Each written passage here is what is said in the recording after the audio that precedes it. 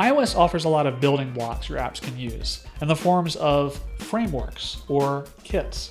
You've already been working with one of these, UIKit, which controls all of the user interface controls you've been working with, like buttons, labels, and sliders. UIKit also manages view controllers and generally anything else that affects the app's user interface. That's what the UI in UIKit stands for, by the way, user interface. Any object you're working with in iOS that starts with UI, like UI button, comes from UIKit. When you're writing iOS apps, UIKit is probably the framework you'll spend the most time with. And that leads me to our next challenge. Your challenge is to pause the video and get some practice with UIKit by adding the rest of the controls into the app to build the basic user interface for Bullseye. Specifically, your goal is to make Bullseye look like this.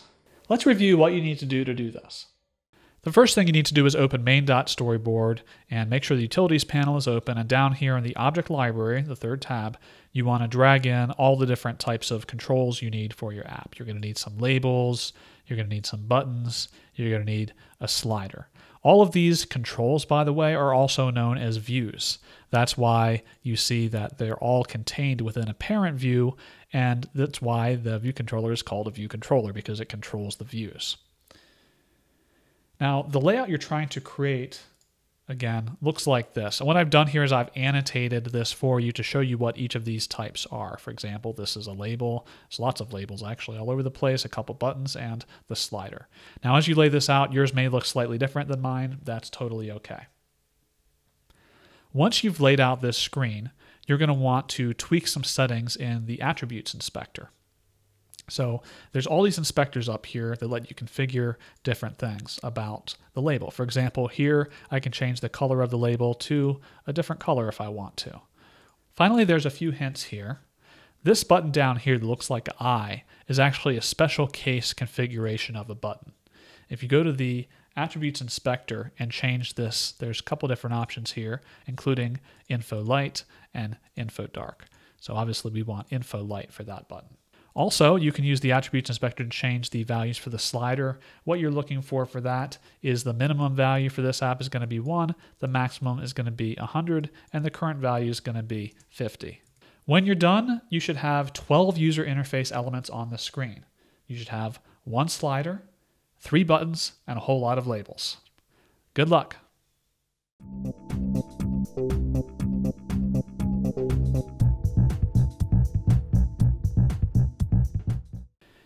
Okay, first thing is I have the main.storyboard open, and I'm going to use this panel over here to hide the navigator just to give me a little more space to work with. And now I'm just going to start dragging things from the object inspector over, starting with a label up the top, which will label put the bull's eye as close as you can to. And I'll use command equals to size that to be just right, and I'll place it about where it was on the design. And now what I'm going to do is I'm going to make a whole bunch of more labels. I'm going to speed up the video because it's pretty repetitive at this point.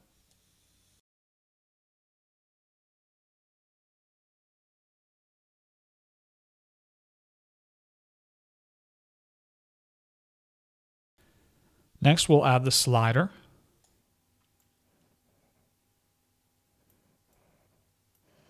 Using the attributes inspector, I'll set the current value to 50, the minimum to 1, and the maximum to 100. Now we need to add 2 buttons. Set one to read start over.